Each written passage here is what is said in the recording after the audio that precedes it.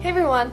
So if you guys have ever had trouble getting your splits down or just need some tips, even if you're a runner, a cheerleader, a dancer, these tips will definitely help you get your splits down in no time.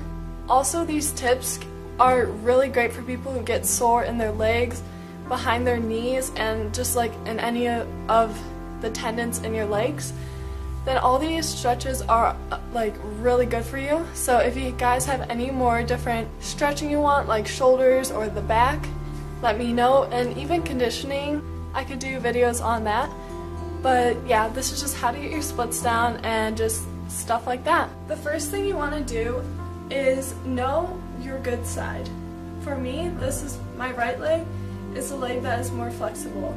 You'll know this by usually if you right-handed, your right leg is more flexible, and vice versa. If you write left-handed, then your left leg's more flexible. Alright, so the first thing you're going to do is hold a pike stretch.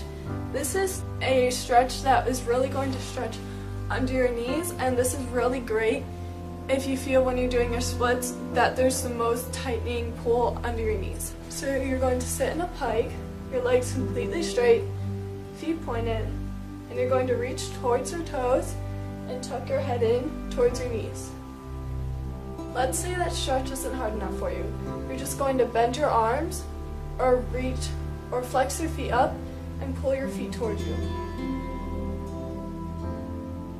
And you should even be able to lift them off the ground. Okay, so the next stretch we can do to get your splits down is very simple if you only need one leg. You're going to bend one leg in, kind of like Indian style, and then the other leg is going to be straight. Point your foot, reach up, reach over, make sure your hips are turned towards the leg, and then just reach towards your knee. And since I'm a little bit more flexible on this leg, I'm just going to bend my arms to make it harder. I would say hold each stretch for about a minute if you really want to work the muscles hard. And then just switch legs. Turn up, over, down.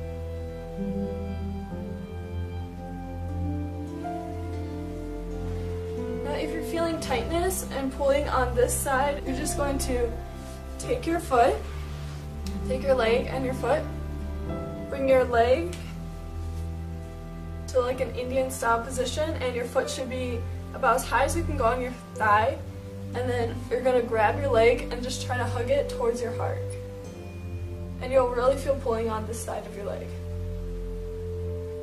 And then switch legs. And make sure you're always keeping your feet pointed. It just teaches you good form. So just go as far as you can go. You're going to reach on either side of your leg and pull towards it with your face towards your knee.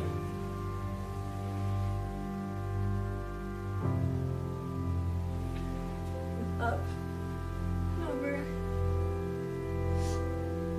Especially if you're a gymnast, this just keeps your form if you're stretching correctly. And reach towards the middle. Try to get your chest to the floor and keeping your head tucked in.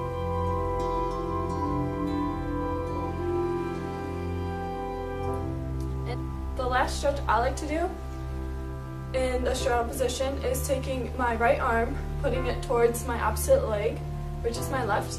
So my right arm to my left leg, left arm goes up and towards the right leg. And let's say the stretch isn't hard enough for you, put your head on the ground and pull towards. Reach up and over, opposite. Left arm towards my right leg, and my left arm and my hand are going to reach towards my left foot.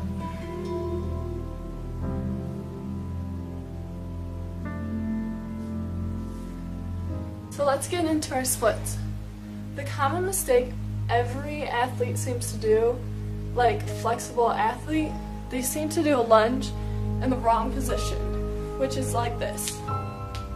This is not a lunge.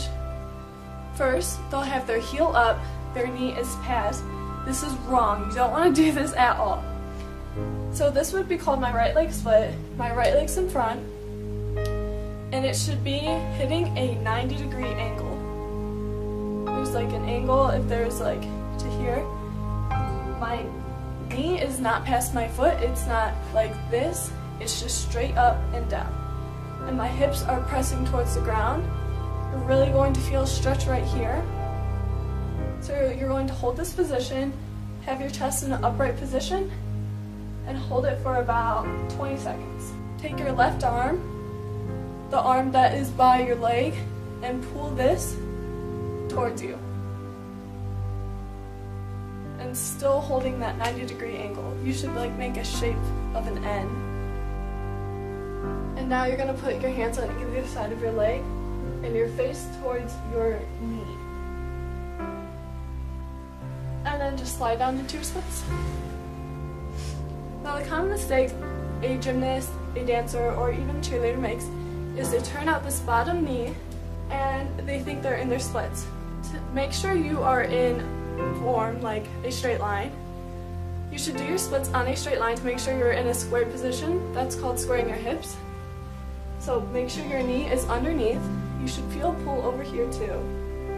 Lift your hands up, square yourself out. You know you're wrong if you're facing this way. Even this way, you should face completely towards your leg and try to get your nose to your knee. That's how you know if your hips are square. Now let's say you want a harder stretch, lift your back leg and hold that for a little bit. Alright, we're just going to switch our legs. This is for you lefties out there. You're going to take your left leg, put it in front of you, lunge, make sure you're hitting a 90-degree angle. Hold this for a few seconds. You're going to switch. This time my right arm is going to grab my right leg and pull towards. Straighten your leg and lean towards. Really make sure each arm is on either side of your leg. And then you're going to slide to your splits. Now as you can see, for these splits, I am not fully down. So what you can do is you can either lift your arms over your head, and if that hurts too much, you can either put one hand on your leg and one other hand in a fist on the floor, but hardly touching. Now doing the opposite leg, you'll feel a little bit off balance, like you won't feel squared, your hips won't feel in line, but it will slowly fixed the more flexible you get. Yeah, that's pretty much all the stretching tips I have for you guys. Yes, they're going to hurt. If it doesn't hurt, you know you're not stretching hard enough. And plus, I think of it, the more pain, the more gain. So the more it hurts, the better the stretch you're getting. Just make sure it's not hurting so bad to where you can cry, because you can pull muscles. So be careful, but push yourself so you can get them down. Alright, thanks for watching, guys. Bye.